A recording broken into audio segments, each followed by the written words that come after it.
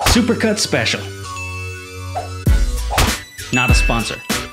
Caught somewhere between an emulation information channel and an emulation entertainment channel. It's your friendly neighborhood postie. What's up guys, and welcome to part 2 of my tutorial series where I teach you how to make your own cheats for emulators with Cheat Engine. For those of you in the emulation community that can't get enough of all things emulators, you're in the right place, because neither can I. You may know me as the developer behind the RPCS3 update downloader. You may know me as the person that creates tons of emulator cheats and makes them available on my Discord, or the person that keeps releasing strange Breath of the Wild role-playing videos on any social media platform that'll have me. If you don't know me, I did all that stuff that I just said, and now I'm teaching you everything I know about making cheats for emulators. In the last lesson, we covered hacking health when we have some idea of what our health is. Today is installment 2 in my hacking health series, hacking life bars, where we have no idea what our value is. Okay, time to act professional. Roll the intro. Guess who's back? Back again. The first thing we'll want to do, as always, is to attach Cheat Engine to our emulator. The method we'll use to find the address is typically the method I use for finding a health bar or gauge value. We don't know the exact value because there are no on-screen values displayed, but we can see the sword's energy level, so we can use that to make some guesses as to how we should search. Anytime we have a bar or gauge we're trying to find, we'll want to use a float value type. Unlike byte search, float handles decimals, which is oftentimes what bars or gauges use. Since the Wii U uses Big Endian, we'll want to do a Big Endian float search. If you don't see Big Endian value types available in Cheat Engine, you'll need to add them. Don't worry, it's easy. I'll include my quick tutorial at the top and in the description. I'll also include a little list I've compiled that includes several consoles and their Endianness. I plan to make a standalone guide to this in a future video, but for now, all you need to know is whether your console uses Big or Little Endian. We'll do a new search and set the value type to float Big Endian. And since we have no idea what this value could possibly be, we'll set the scan type to unknown initial value. Then we'll search. Next, we'll do something to change the value. In this case, it's depleting our sword energy. Then we'll continue searching with a decreased value search. Now we'll let it fill up. We'll search again for increased value. Now, since we made no changes, we'll do a few unchanged scans. It's good to do several of these to weed out anything that's changing. We know our sword value is not changing, so anything that is changing is not our value. We'll repeat these steps a few times a few different ways to make sure we're weeding out all the values that we're not interested in. Once it feels like we've reduced the results as much as we can with scanning, then we'll dig in and see what we've got. Even though we've used a float search, which handles decimals, the resting value often appears as a whole number. So these are the results I typically want to explore further first. Now we can just double click any of the results to add them to our list so we can explore them further. Now that we have a list of candidates, we'll want to activate each to see if they have any impact on our sword's energy value. Let's start at the top. We'll activate the first one and see if our sword still runs out of energy. Looks like it did, so this one is no longer a candidate. We can wipe this one. Next, we have several values that are pretty similar.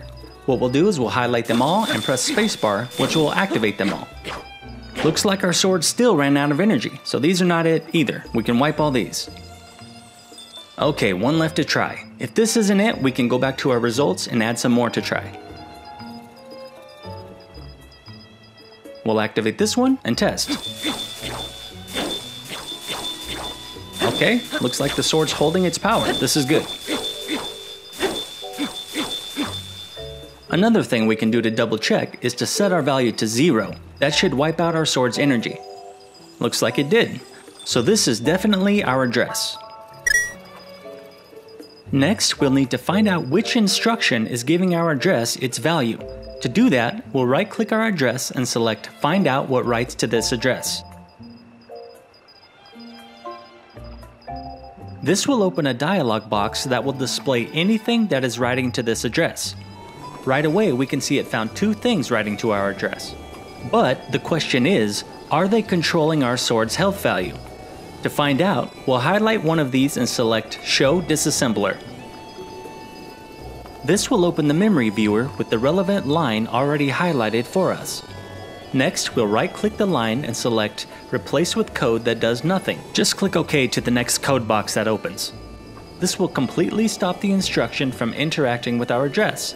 It does this by replacing each byte of our instruction with a 90, or a NOP, which means do nothing. This will tell us if this is the instruction actually controlling our sword's energy value or not. And looks like NOPing that instruction had no impact over our sword, so that's not the one. Now we'll just right-click the NOP, restore it to its original function, and move on to the next one.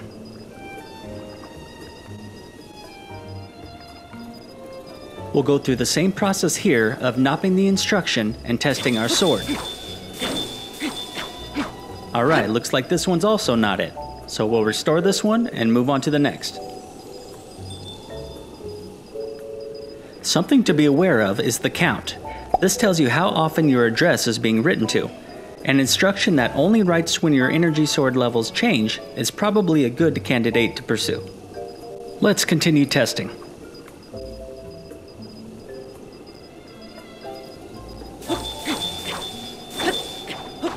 Okay, looks like this one's also not it.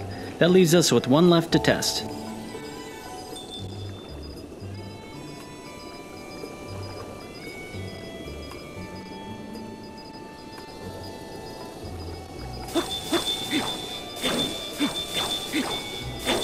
Alright, it took us a few tries, but I think we got it.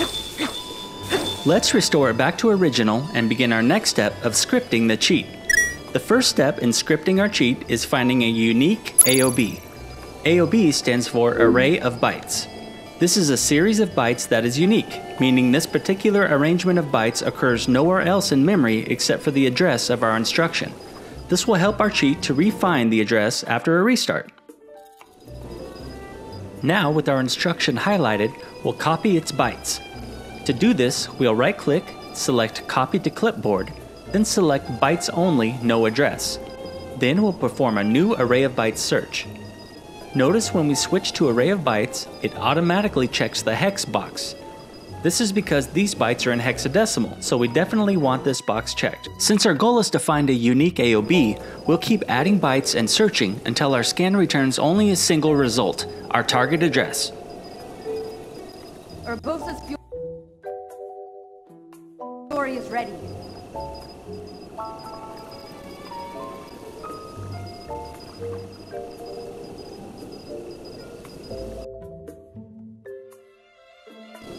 Perfect, we've found our unique AOB.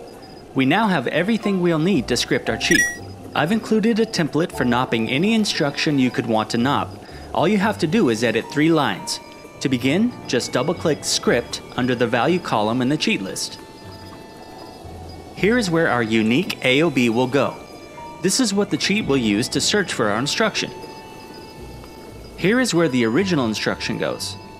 This is what Cheat Engine will use to return our instruction to normal when we turn our cheat off. Here is where we will tell Cheat Engine how many bytes to NOP. As we discussed earlier, for every byte of our instruction, we want to place a 90. The total number of bytes should be equal. Now just click OK and we're ready to test. Let's try activating our cheat.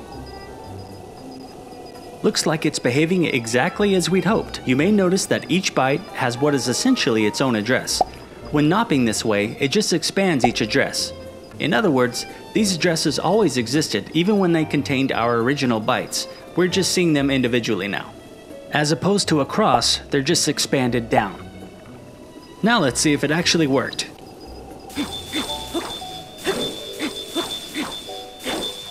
Awesome, it's working.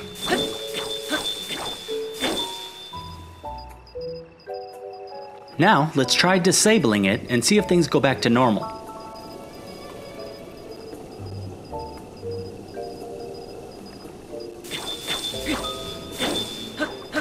You guys, I think we did it. Hacker man. You guys are some serious hackers now. I never doubted you for a second. If you learned something new in this video, remember to hit that like button. If you want to keep up with all my latest guides and cheats and releases, hit that subscribe button because I'm going to be releasing things all the time for you guys. Thanks for watching, guys.